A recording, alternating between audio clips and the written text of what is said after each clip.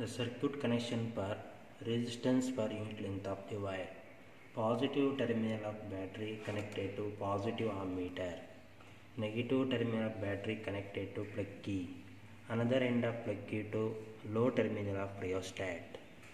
The negative terminal of ammeter connected to experimental wire. The another end of the experimental wire connected to upper end of the rheostat. Voltmeter connected parallel to the experimental wire. The circuit is closed.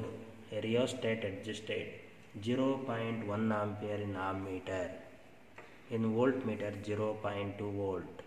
After rheostat adjusted 0.2 ampere in voltmeter 0.4 volt.